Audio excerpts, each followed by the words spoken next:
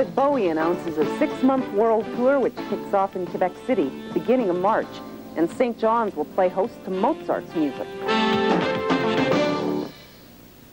David Bowie is joining many of his contemporaries, and he's going back out on tour. This will be his first major tour in 3 years since Glass Spider in 1987.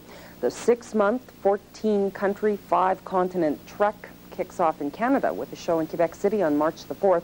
We'll give you all of the Canadian dates in just a few minutes, but first, we go at a lead-up to the tour announcement in London today.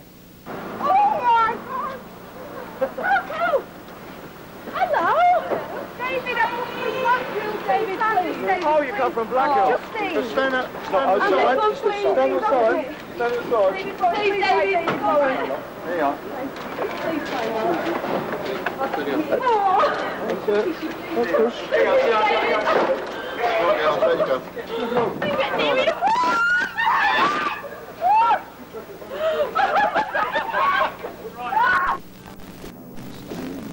Bowie's tour will kick off simultaneously with the re-release of all recordings over the 25-year career.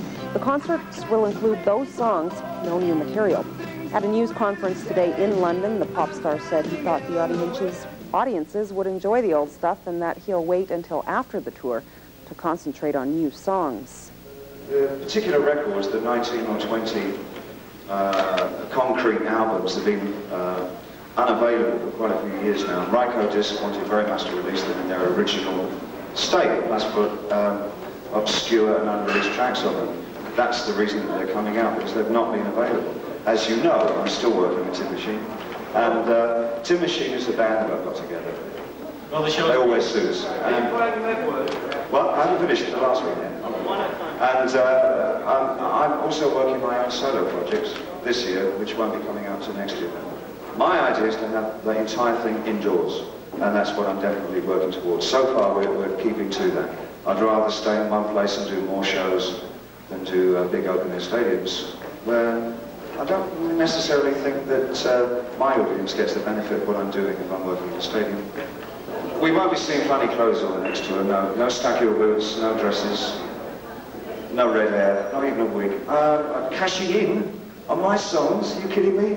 They're great songs, I'm a very good performer. Do you have to tour with him, I'll tell you what I feel about that. There's about 15 arena artists worth going to see, and until I can't produce a show that is worth going to see, I won't stop doing shows, you know, and this cashing in on old songs, that's ridiculous. That's 25 years of my life. Get out of it. David, how much will the tour cost and how much do you expect to make? How much do I expect to make? All right, not as much as Bruce Springsteen, but probably more than Alien. On March 6th, the Sky Dome in Toronto, March 7th,